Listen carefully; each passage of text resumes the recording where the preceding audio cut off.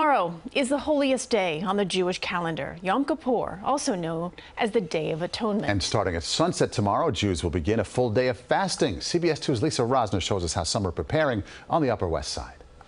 It's definitely a time of reflecting on, what have I done in the past? Ethan Kramer's been reflecting for the last 40 days leading up to Yom Kippur's start on Wednesday. How do I want to be as far as observances, and what do I want to potentially take on this year? He and thousands of Jews across the world have been reading the 40-Day Challenge, a book of daily short tales authored by Upper West Side Rabbi Mark Wilds. And then there's a question, there's just a challenge question to sort of personalize the teaching so that it can serve as like a diary, a spiritual diary leading up to the high holidays. It incorporates stories of people like football star Tom Brady and his work ethic, President Abraham Lincoln's philosophy on anger, and violinist Yitzhak Perlman, who once lost a string in the middle of a concert and kept playing. He said, our task is to make music with what remains.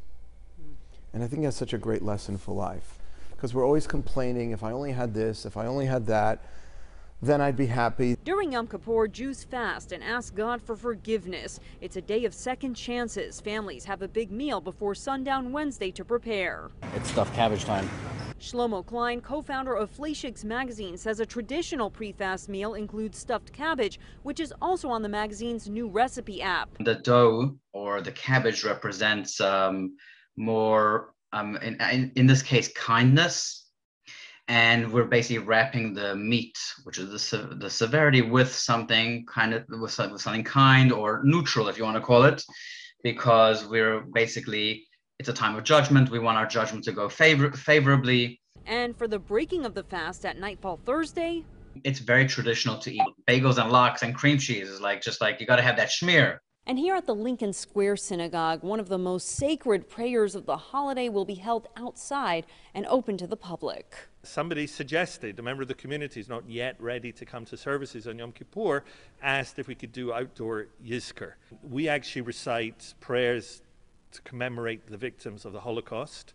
We recite prayers on behalf of all those who fell in service of this country.